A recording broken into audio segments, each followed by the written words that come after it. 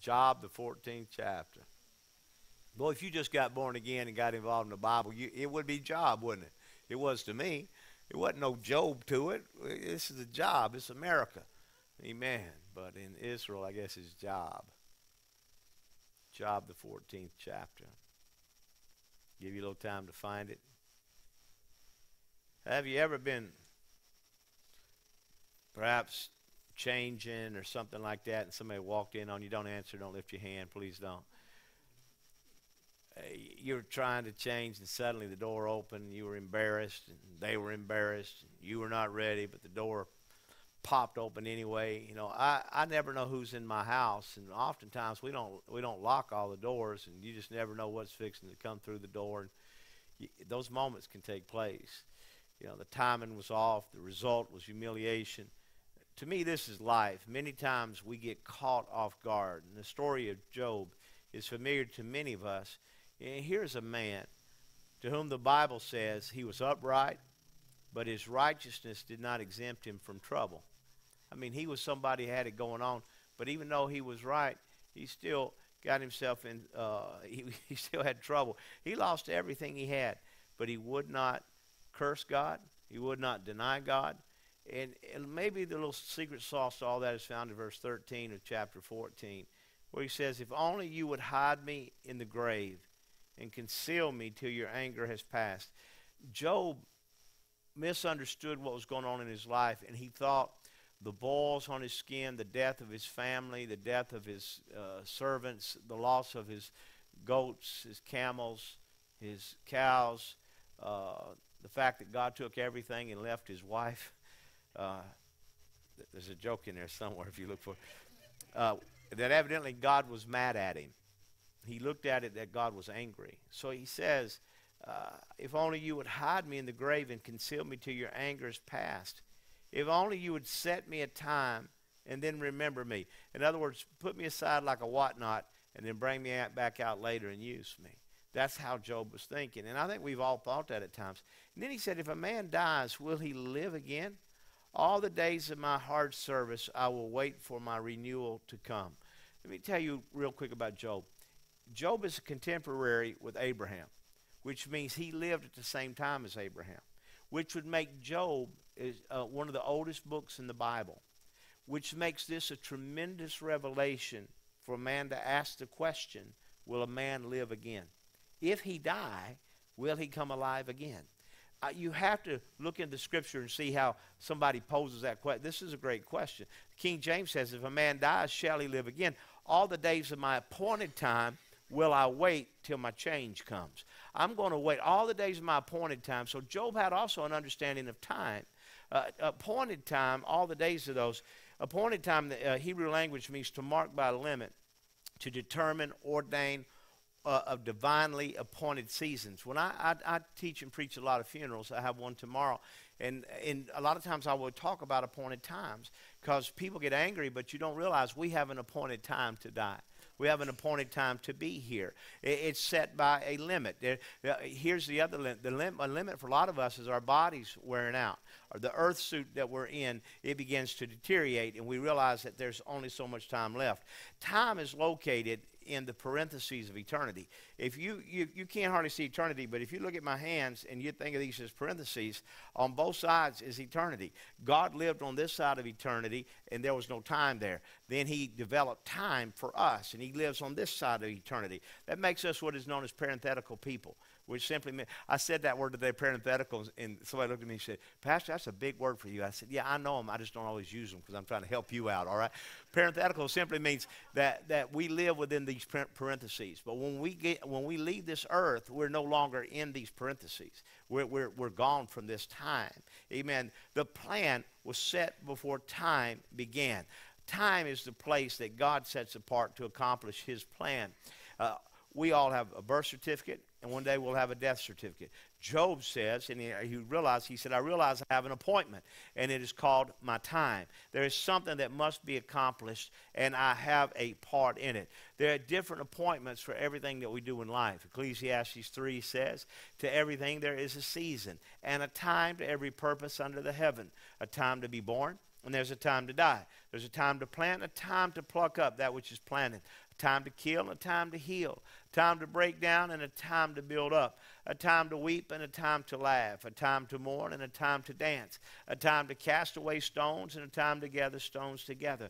A time to embrace. There's a time to refrain from embracing. A time to get, a time to lose. A time to keep and a time to cast away. A time to rend or tear and a time to sow. A time to keep silent and a time to speak. A time to love and a time to hate. A time of war and a time of peace. Your greatest, one of your greatest gifts can be in everybody's life, and I think everybody needs this, is to know what time it is.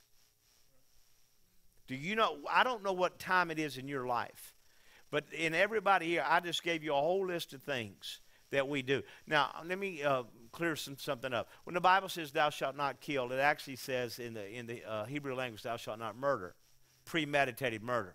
Because some people look at that and says you can't kill, but we understand there's a time for war. During war, there are people being killed. So when you look at this, it's translated over into English. It comes across kill, but it really means murder. Thou shalt not murder. You still not to murder. But in war, you know that there are people that are dying on both sides. So there are set times. Everybody say set times. My times, I love this verse. It means so much to me in Psalm 31, verse 15. My times are in your hands. My times are in your hands. And I like the fact that it says hands. Not hand, but hands, which means God has two hands. God's not schizophrenic. But God is ambidextrous. He can use both hands. When you study Job, Job is the only place in the Word of God where it speaks of the left hand of God. The left hand of God where he doth hide. There's a side of God that hides. That, in other words, when he's working mightily on the right hand, you can't see it because he's got you hid on the left side. There are times things take place in life that we don't understand. It has something to do with the left hand of God. It's going to be revealed later. I know what he's doing with his right hand. This is power. This is ministry. This is anointing. This is fellowship. The right hand was always used for that. But that left hand is a hidden place. And God hides at times on the left hand where he doth hide. He hides himself from us. And I believe what he does when he does that, he forces us to seek after him, to go after him. The Message Bible says in Acts 1:6, when they were together for the last time, they asked, Master, are you going to restore the kingdom to Israel now? He said, is this the time? He told them, you don't get to know the time. Timing is the Father's business. That's powerful. It's his business when we are born. It's his business when we die. It's going to be his business when we go. This is important to understand. Timing has everything to do with God. So I being parenthetical, being in this place in my life, as I'm getting older, I'm saying, okay, God, I know that eventually this time of mine is going to run out. Help me do everything I need to do before that time runs out. Let me, and how many know that a couple of months ago I had a bike wreck and God let me up, and I thought to myself, I would like to know just if you give me a heads up. I'm still praying for that heads up. Just give me the heads up before I go. You know, just, and I'm not saying he will, but that'd be nice if I got one, because then I could yell one more time, forgive me. Because probably wherever I'm at that moment, I'm probably going to be in trouble. Times in the Hebrew language. My now, my then, my when, my after, my always, my evening, my due season are in his hands. Again, my now, my then, my when, my after, my always, my evening, my due season are in his hands. His hand, the open one, indicating power, means direction also. That my times are in his hands, but it also means that God gives me direction at the right time. Marley, that's what happened to you. God gave you direction at the right time. Timing's important in our life. If we miss timing, if you know anything about vehicles, if they ever get out of timing, a little bit out of time, and it'll sputter, but it'll keep running. But it's not running good. If it gets way out of time, I remember my dad going out with a timing light and shooting it down inside the engine and watching to see that light, get everything lined up, moving that distributor. And you know, we don't do that stuff hardly anymore, but you would watch him do that because you had to do your own mechanical work, you know. So he's out there to make sure, and you'd hear that car would start tuning down and everything get right. See, I meet a lot of folk. I think a lot of folk when they first come to church, particularly, they out of time. The timing's off. They sputter in. Amen. And if we preach good and the word's good and the fellowship's good and the worship's good, then all of a sudden it's like the timing light hits and everything starts getting back right. And they might not leave perfectly on time, but they sound a little better leaving when at the back door than they did when they came in. Amen. We start getting our timing back down a little bit. If my time is appointed by him and is powered by him and the means for that time is supplied by him, which means he gives me provision, then that time cannot end until he says so. And this is important. He inserts me into his time, giving me my time. When you fell out of that tree, H, it was not your time to die.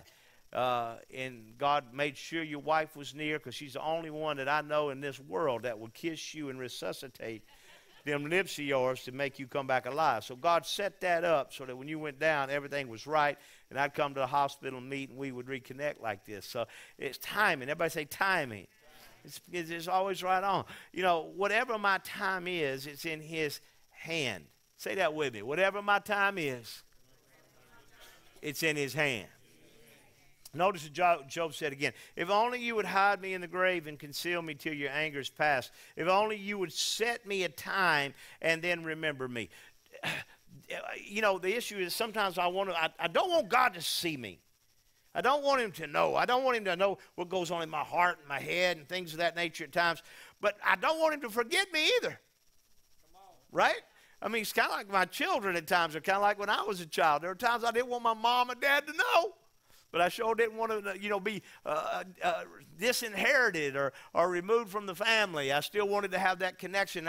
I said something to the kids. I met with all the teenagers, and one of the questions was posed to me about and I forgot exactly how the question was, but I do remember my answer.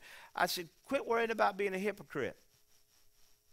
Because this is what bothers me. We're so imperfect, and we hear a perfect word, and we read a perfect word, and we understand that God is perfect.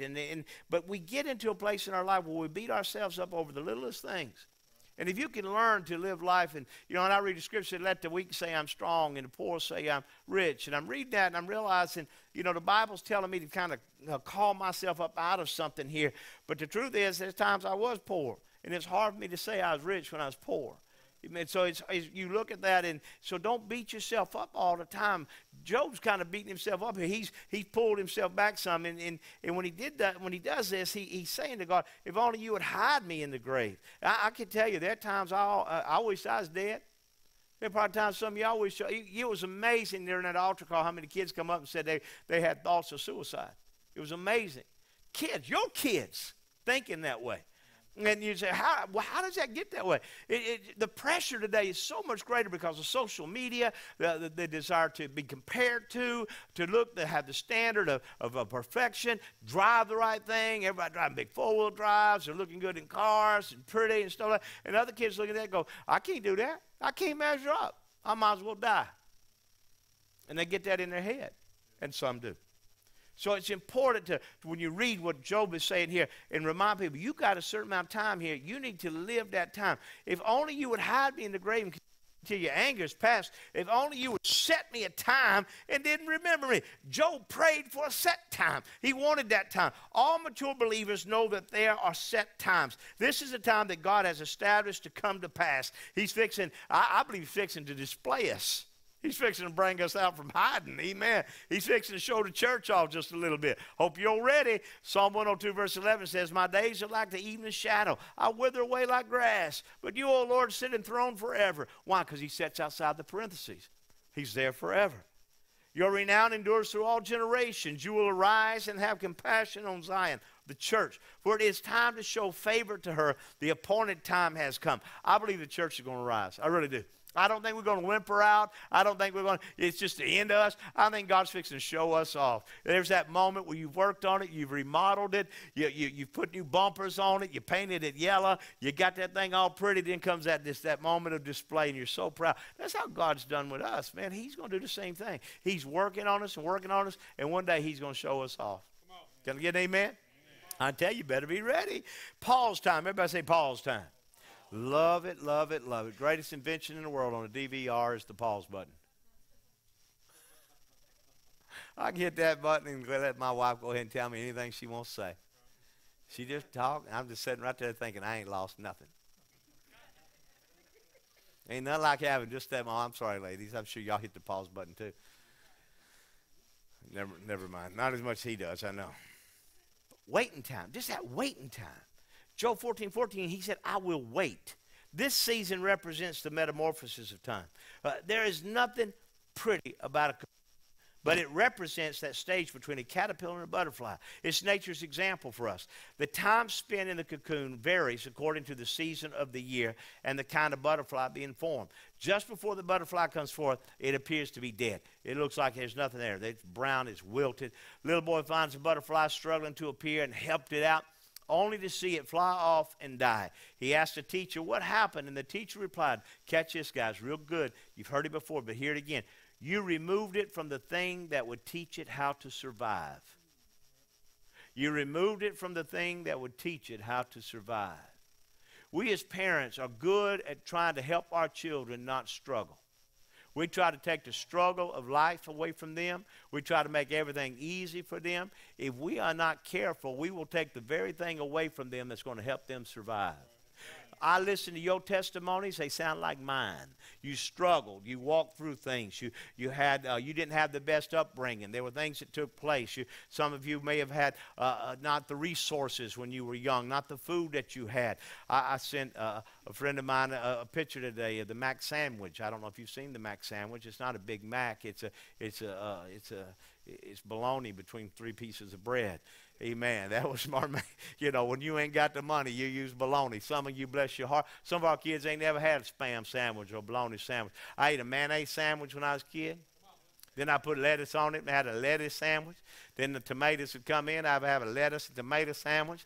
I can't remember ever getting to put bacon on it. It just didn't happen that way. I mean, we invented sandwiches. My daddy would go to work. My mama would make him a pineapple sandwich because that's what we got from commodities. She'd make him an apple sandwich. She'd chip apple up and put it. It didn't matter as long as it had mayo and bread on it, we'd eat it. Amen.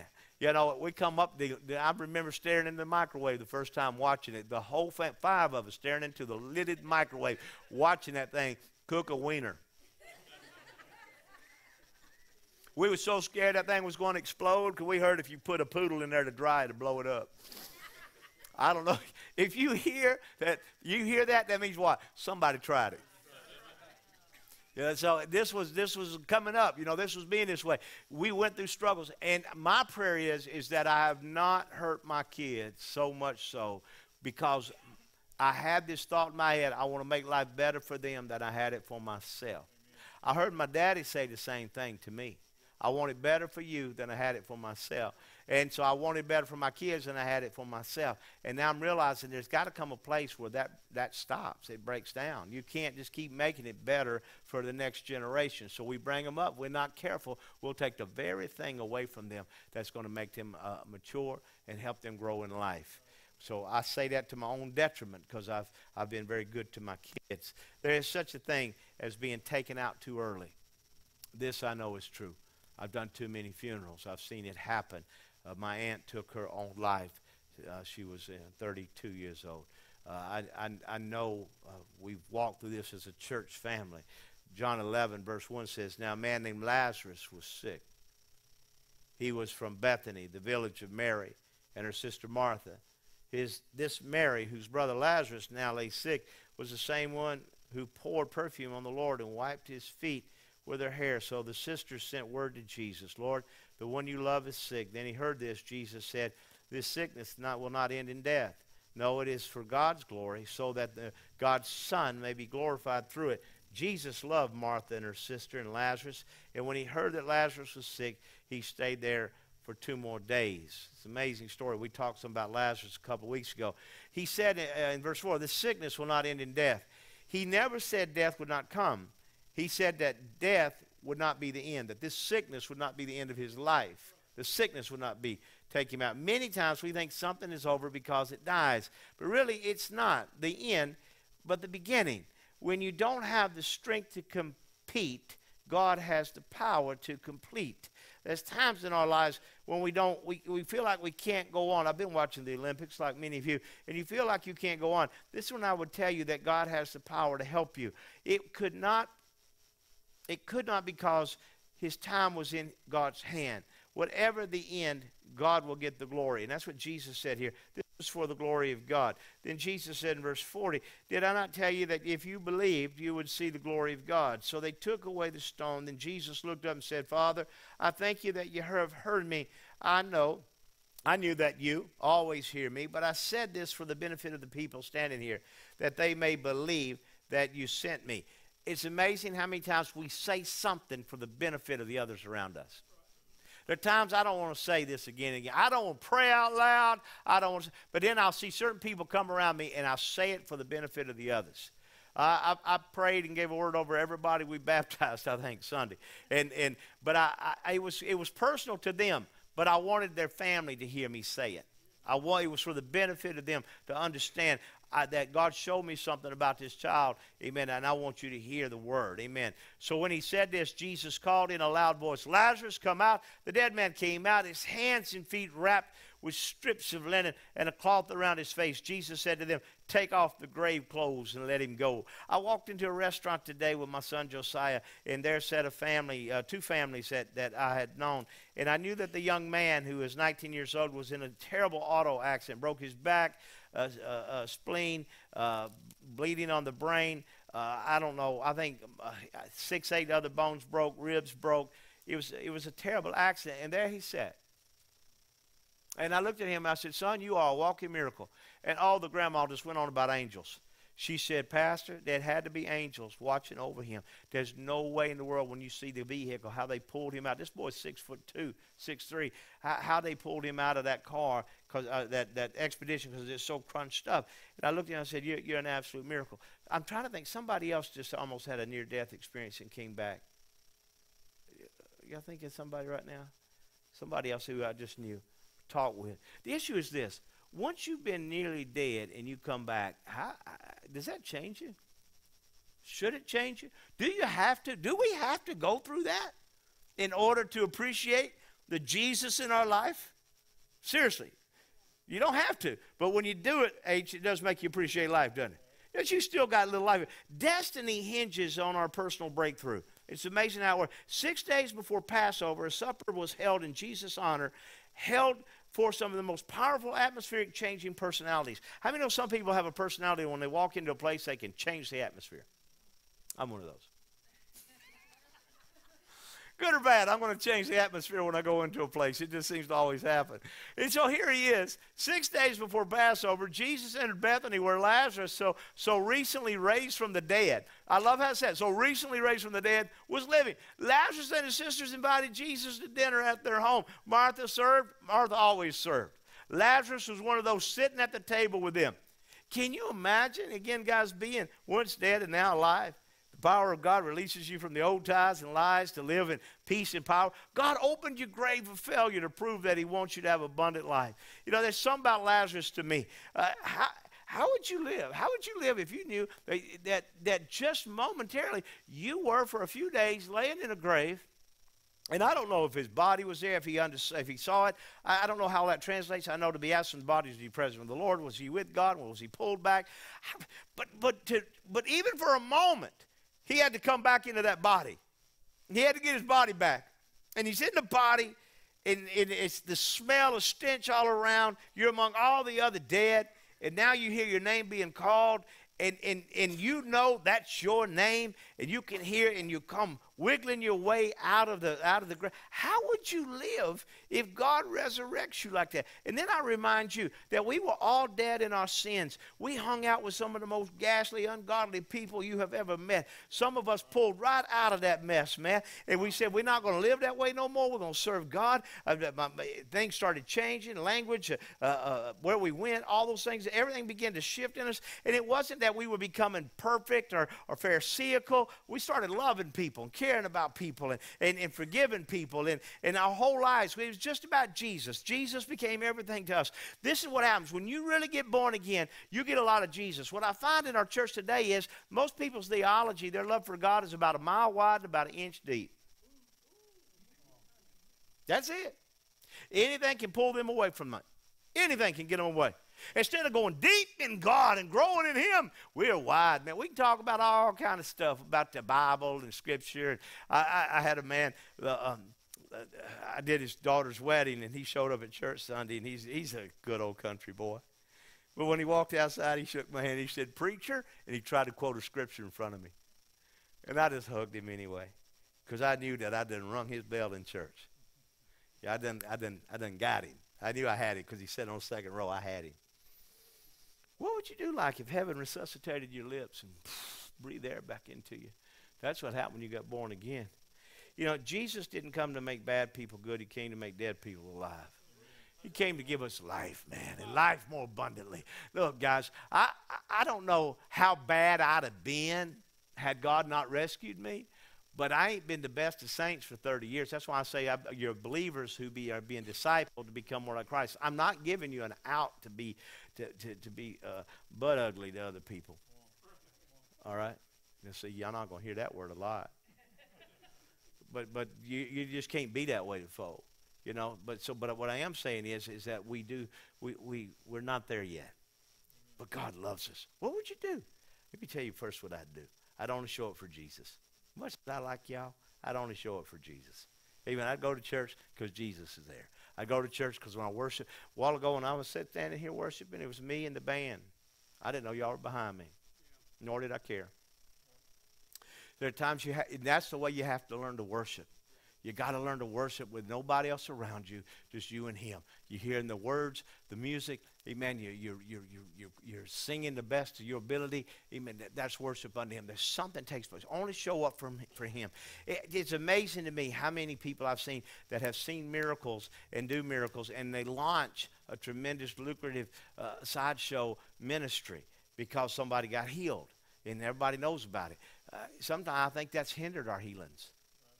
Because we want the glory instead of God getting it. We won't get out of the way. Lazarus, my friend, was too much in love with the solution to glamorize the problem. You don't hear Lazarus talking about death anymore. He's hanging out with Jesus now. Word got out among the Jews. The Bible says he was back in town. Everybody say back in town.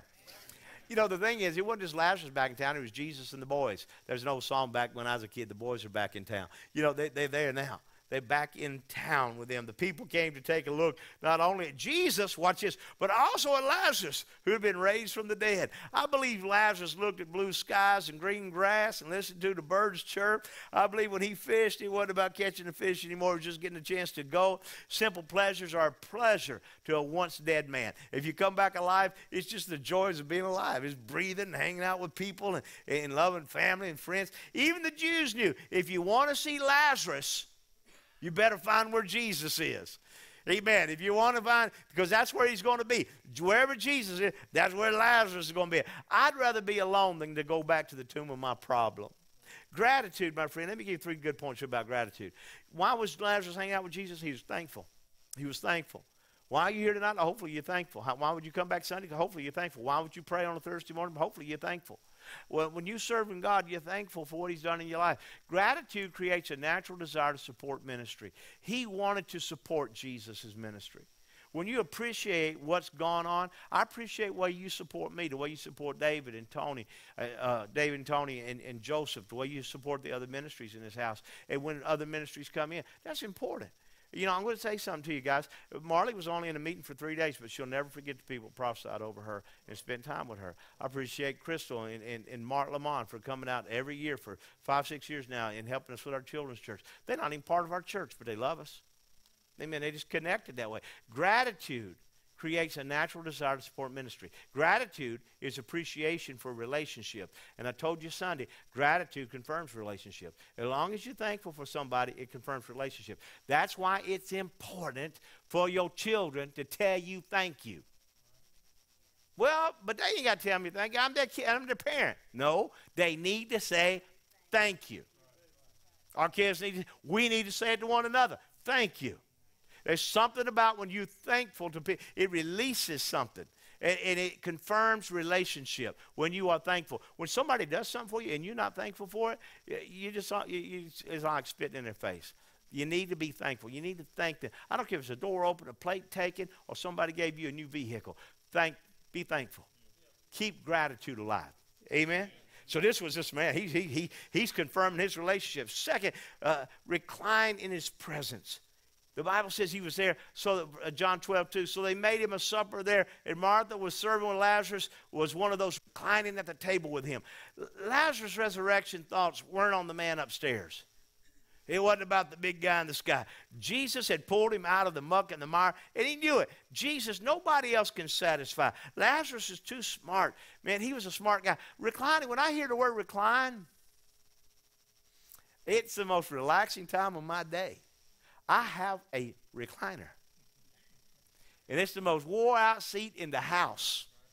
And when my backside hits that thing, I know just how much pressure to put on it to make that thing pop up. I am a professional recliner.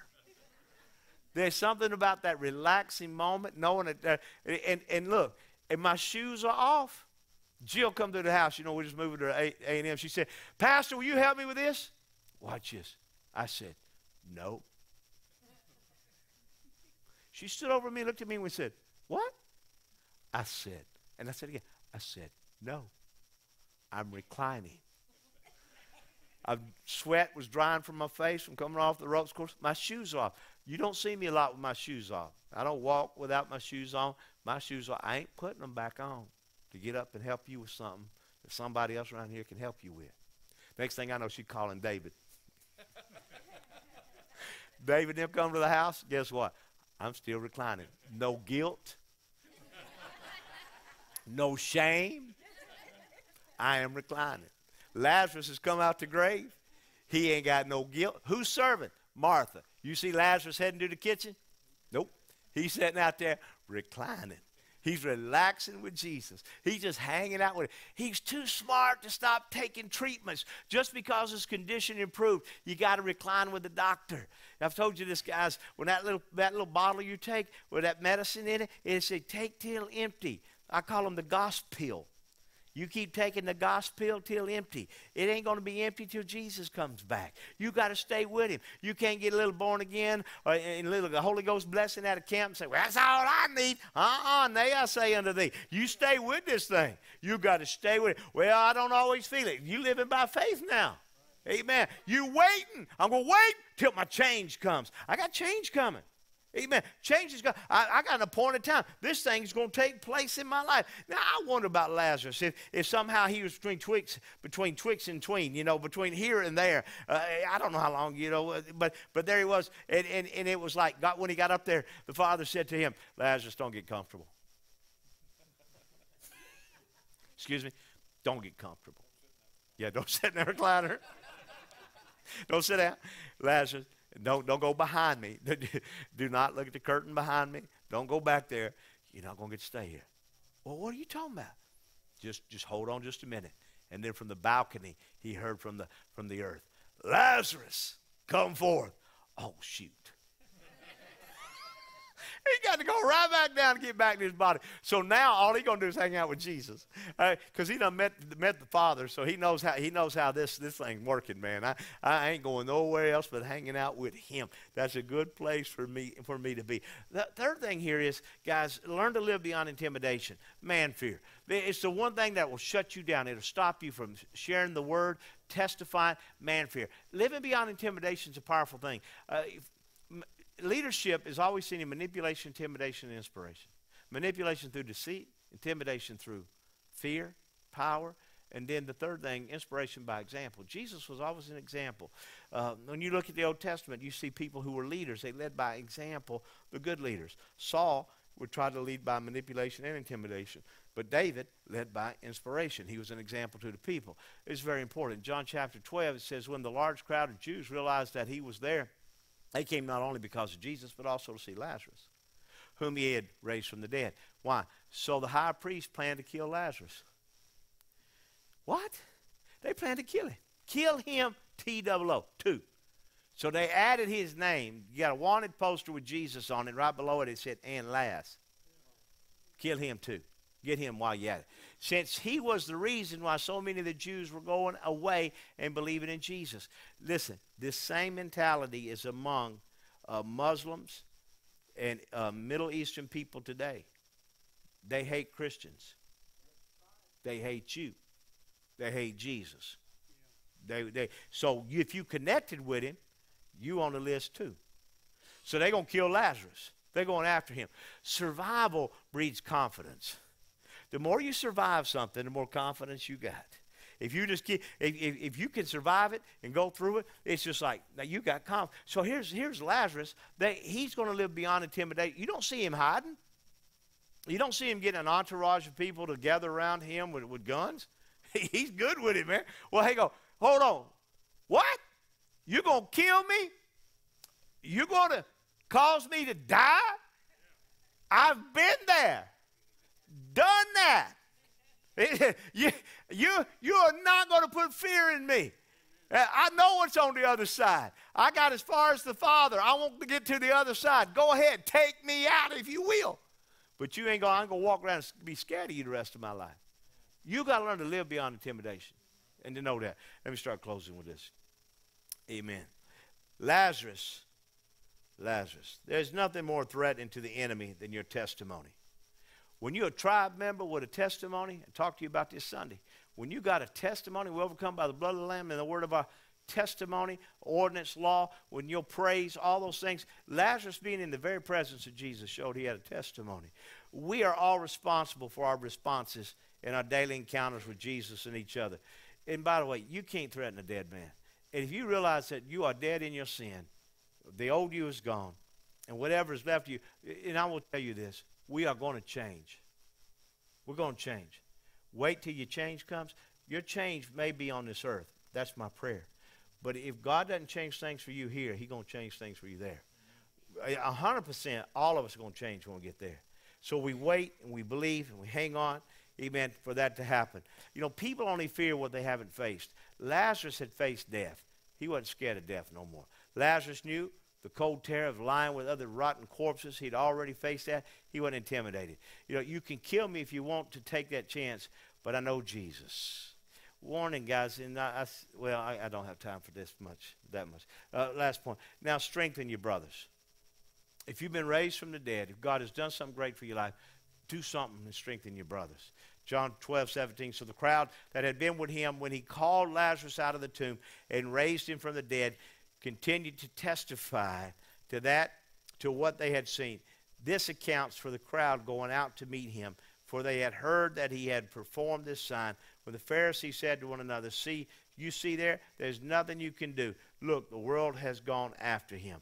It's my prayer that people start realizing they're resurrected, start strengthening one another, and watch to see the world come after Jesus again. Those who were once dead are now alive. And only Jesus has the power to change you.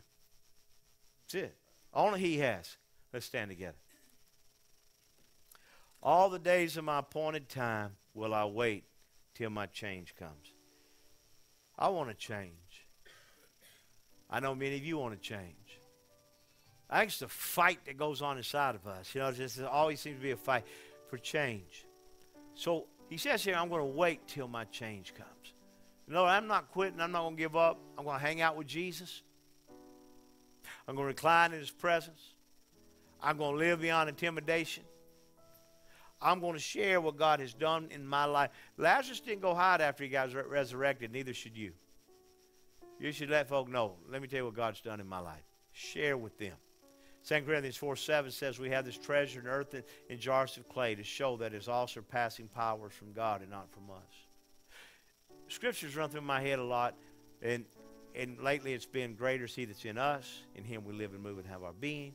And then I look at this one and I say, hang on, all that power is from God. It's not from us, and it's in us. Do you realize the power that's in you? That inside you is God Almighty to change us. Amen. To see us change. You may not can see it, but I'm telling you, I've seen it in people's lives. I look at them and go, man, that's a box of dynamite right there. They ain't got no idea the potential they got in their lives.